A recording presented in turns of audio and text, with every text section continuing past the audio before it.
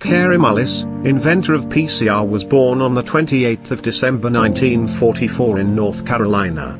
His parents grew up in the foothills of the Blue Ridge Mountains, and they live near their grandfather's farm. Kary Mullis was still an 8-year-old boy when Watson and Crick published The Structure of DNA in 1953.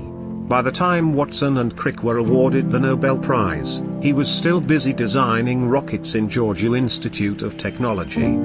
He was not interested in studying DNA at all. By the time he left Georgia Tech, biologists had already solved the genetic code. Kary only began to show interest in DNA during his 6 years as a PhD student at UC Berkeley. After getting PhD, he headed to Kansas to become a writer. There, he quickly found out he was too young to be a writer and was poor in plotting. So, there was only one option: becoming a scientist. He started working as a scientist and worked for 2 years and later returned to Berkeley. On his return, Cetus Corp, a biotechnology firm, hired him. At Cetus, he worked on DNA.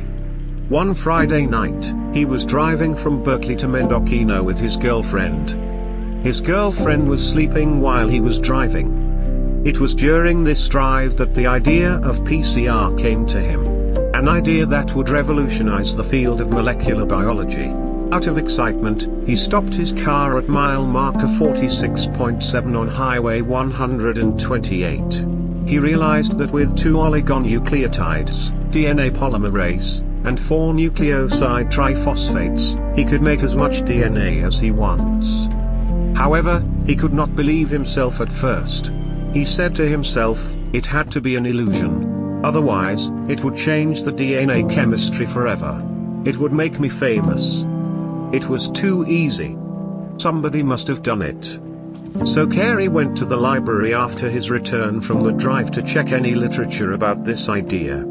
To his utter disbelief, there was no single literature about amplifying DNA using primers. He was astonished. So, Kary shared his idea with his friend and colleagues in the firm, but nobody seems to get excited about it.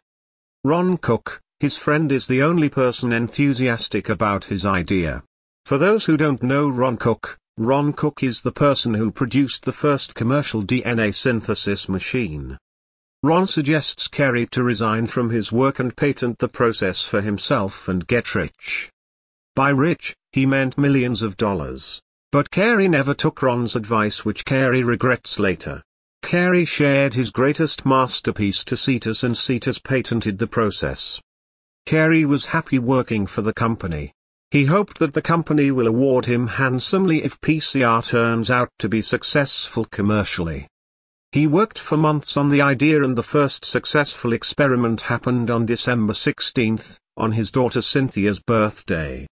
Later on, Cetus Corp awarded him a $10,000 bonus for his invention, while the company sold the patent to another company for $300 million.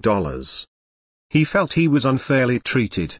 At this point he regrets not taking Ron's advice. But he was too late.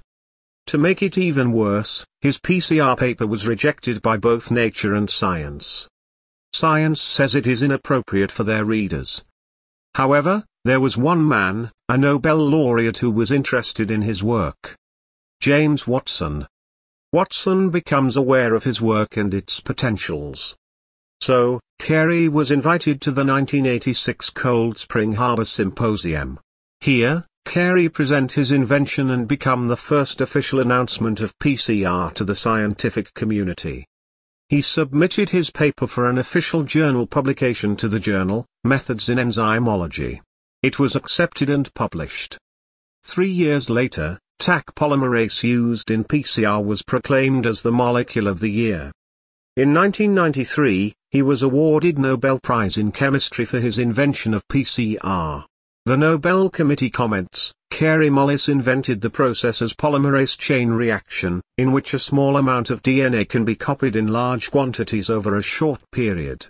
PCR has been a major importance in both medical research and forensic science. If you like the video, please hit the like button and subscribe.